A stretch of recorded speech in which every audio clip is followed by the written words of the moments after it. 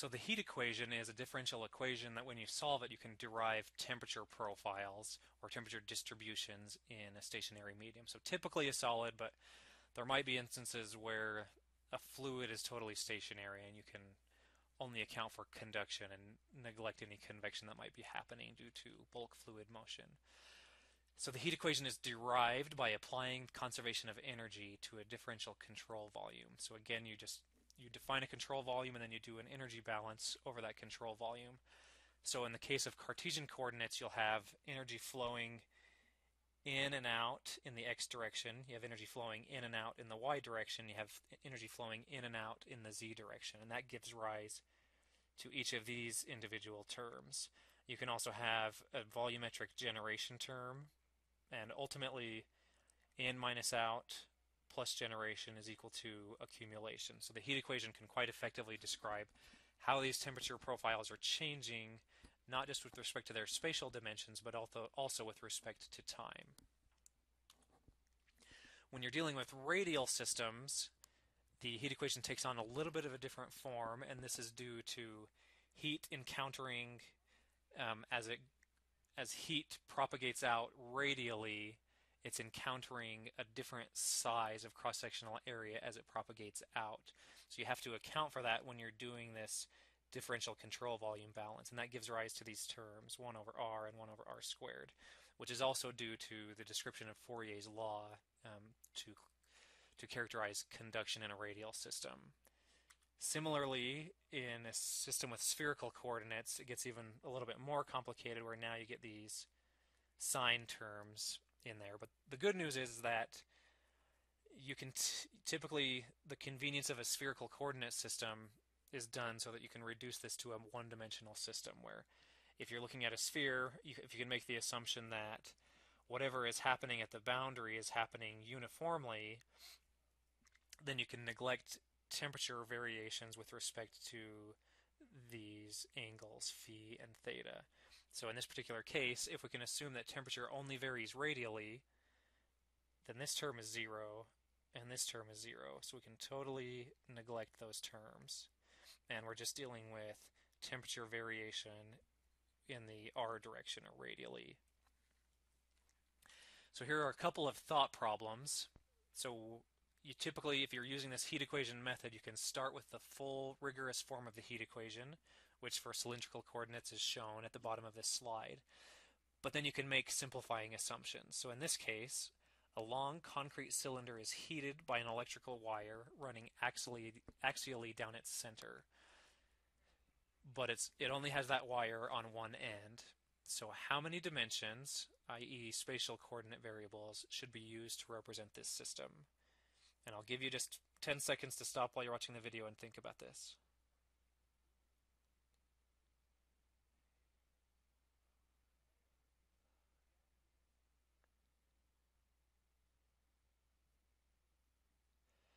All right, so in this particular system we have uneven heating. So we're going to get higher temperatures here and lower temperatures here. So that means we're going to expect temperature variations in this direction, which is the axial direction denoted by z. So this term is going to be important. dt dz cannot be 0. Radially, we would also expect temperature differences as we're going out from the center of this thing, where it's likely to be hotter than toward the edges. So dt dr will be a non-zero number. However, there's nothing given to us in the problem statements that suggests that temperature will vary angularly throughout this thing. This wire is right at the center, so we expect heat to propagate out uniformly in the radial direction. So it wouldn't vary from one point on this surface to another point on this surface given the same radius and the same distance axially. So that means dt dphi will be 0, meaning there's no temperature variation with respect to phi, whereas phi would be defined as, sorry, I'll try to make this a little bit more clear. Phi would be defined as the angle going in this direction. Again, we might want to represent generation especially where the wire is actually running. So we might have generation, but only in specific parts of our system. And another simplifying thing you can do is if you're only looking at the system at steady state, then you don't need to worry about the accumulation. But if your problem specifies, maybe you're an engineer and you want to know how long it's going to take for a certain part of this rod to heat up to a certain temperature, then you'd want to consider the dynamics. But if you're just doing steady state analysis, you can neglect this term as well. So at steady state, you'd only be considering these two different terms. Okay, so here's another interactive problem. A hot metal sphere at a uniform initial temperature of 500 Kelvin is dropped into a tank of a cooler quench oil at a uniform constant temperature of 280 Kelvin. So at time t equals 30 seconds, we would like to determine the temperature distribution in the sphere. How many dimensions should you use to model this system?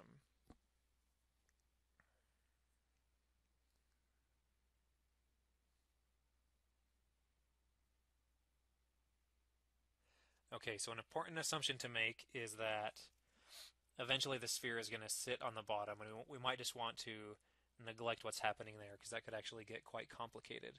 So if we just assume that the sphere has convection happening uniformly at its surface, where it's losing heat uniformly, there's really no reason to think that there is any angular dependence on temperature at all, which allows us to totally neglect temperature variations with respect to phi and temperature variations with respect to theta. There's nothing in this problem that tells us that generation is happening, but we probably are interested in changes with temperature over time, especially at this very short time scale when we're going from 500 Kelvin to being exposed to a temperature of 280 Kelvin, and we're only looking 30 seconds out. So we'll probably want to know how that temperature profile evolves with respect to time, and then we'd be looking at temperature variations with respect to the sphere's radius. So the problem does get quite a bit simpler by neglecting these different terms. So here's another form of the heat equation. This is in Cartesian coordinates, and this is applying certain assumptions. So it's only looking at one-dimensional conduction, which means in Cartesian coordinates we only care about the x dimension. So we're assuming that temperature doesn't vary in the y or z directions. In a planar medium, so if it's just heat propagating through a wall, and if it has constant properties and no generation. And actually this can get a little bit simpler. So constant properties refers to these properties, including the thermal conductivity. So if thermal conductivity is constant and is not a function of temperature or something else, then you can actually pull this conductivity outside of the derivative. It's just a constant, so it doesn't matter if it's in those parentheses or not. And we'd get something that looks like this. So K times the second derivative of temperature with respect to x is equal to rho Cp times the first derivative of temperature with respect to time. So that equation simplifies. And to make it even more simple, this term, the thermal diffusivity, is defined. So the thermal diffusivity is just K over rho Cp. And the thermal diffusivity is a really good measure of how fast heat is going to propagate through a medium. So if the medium has a lower heat capacity or a lower density, alpha, the thermal diffusivity gets a lot bigger, and your temperature profile is going to reach a steady state a lot faster. Similarly for thermal conductivity, if it's a very conductive material, it's going to have a tendency to, heat's going to propagate through very quickly, and that the temperature will change very rapidly until it reaches a steady state. An important thing to consider with the heat equation, so are initial conditions and boundary conditions. So initial conditions are relevant when that dt by dt term is not neglected. So you're concerned about the dynamics of your system. You want to know how long it takes to go from one temperature to another, for example. So when you're solving the heat equation and you have that change in temperature with respect to time term in your heat equation, you're going to need to know what the initial conditions are. And because we're considering space also, you'll need to define initial condition throughout the whole material. Also, there are boundary conditions. The heat equation is a second order partial differential equation, which means you'll need to do two integrations. So you're going to need two boundary conditions each time you're using the heat equation. So some common cases of boundary conditions would be the surface temperature is held constant, or you have some constant heat flux at the surface. You might have a convection boundary condition, which still implies heat flux going through your surface, but it's going to be a function of the bulk fluid temperature and the surface temperature. So as the surface temperature changes over time, the amount of flux going into it will also change. So at that boundary node, you can do things like equate the amount of energy that's propagating through by conduction in your solid to the amount of energy that's convected through at that solid to fluid interface. And finally, the last type of boundary condition is an insulated surface where no heat is going through, which means that your temperature profile is going to be flat immediately at the wall or immediately at the boundary because there's no flux. So when there's no flux, by Fourier's law, the temperature derivative with respect to your spatial coordinate must be zero. So let's go back to our example problems and talk about boundary conditions. So a boundary condition in this case would probably be, one of them would be convection. So you'd certainly have convection going from the surface of the sphere out into the oil, but remember we need two boundary conditions. So really convection sort of applies to this whole outer boundary. And actually another boundary condition can be right at the center there is no flux. So I mentioned that you can use a no flux boundary condition when you have an insulated surface, but you can also use it when you have a symmetrical surface. So right at the center of this, if we're trying to plot, let's say this is R and this is minus R, you might have a temperature profile that looks something like this at some point. So right there, right at the center where R equals 0, that derivative is going to be flat. Heat is not going to be crossing that particular boundary because it's the same temperature on each side, so there's no driving force for heat transfer. So that's just one example of a boundary condition. And remember, when you're solving the heat equation, you're always going to need two boundary conditions. And you'll find that when you start to integrate the equation, you'll need to find two constants of integration, which will necessitate two boundary conditions. And throughout the class, we're going to have lots of examples, lots of practice doing this. So it takes time solving these types of problems.